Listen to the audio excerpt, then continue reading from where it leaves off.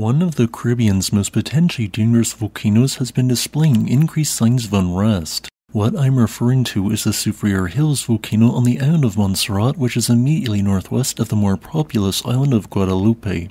The Soufrière Hills volcano awakened from a 4-century-long period of inactivity in 1995, leading to a series of deadly eruptions which not only wiped out the island's capital Plymouth via repeated superheated pyroclastic flows, but also rendered half of the island as uninhabitable.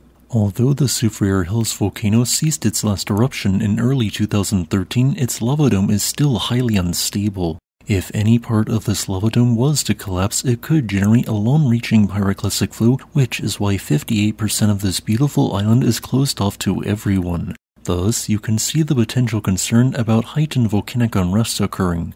This unrest is not occurring through a rapid increase in gas emissions, earthquakes, and ground deformation like we recently witnessed in Iceland, but rather through a very slow and long-term increase. As a result of continuing long-term slow increases, the last 12 months have seen what the Montserrat Volcano Observatory describes as the most intense unrest since its last eruption ended in 2013. Since that eruption ended, a slow but steady uplift of the volcano has occurred in the years since and is still ongoing, indicating the buildup of molten rock at one or both of its underlying magma chambers.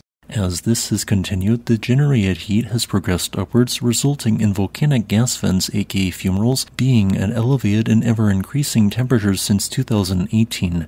This same temperature increase has also affected the volcano's hydrothermal system, causing it to seep upwards into regional faults which then slip, generating volcanotectonic earthquakes.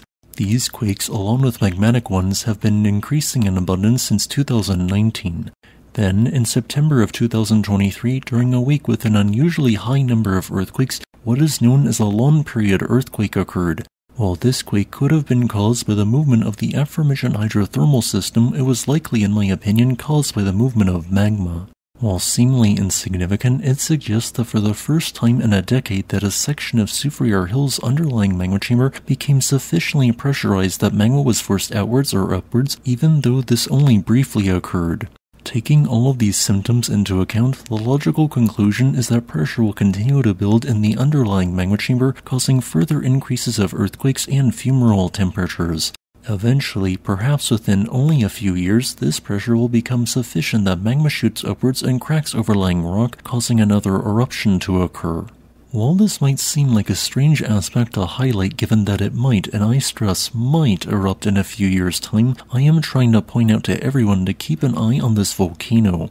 Thus, if further increases in activity occur, you will understand that the Soufrière Hills volcano is progressively moving closer towards a potential future eruption. In a sense, I could almost compare the long-term activity at Soufrière Hills to the recent unrest observed at Mount St. Helens. Both volcanoes have in recent times produced large lava domes, have produced highly explosive eruptions, have produced lateral blasts, and both are currently at a slightly increased level of volcanic unrest.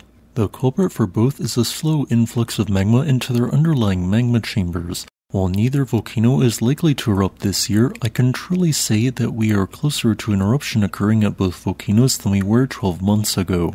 As a result of this activity, I place both Mount St. Helens and the Soufrière Hills volcanoes as a 1 on my 0 to 10 opinion-based volcanic unrest scale. Both don't have immediately concerning levels of activity, but are acting in slightly abnormal manners.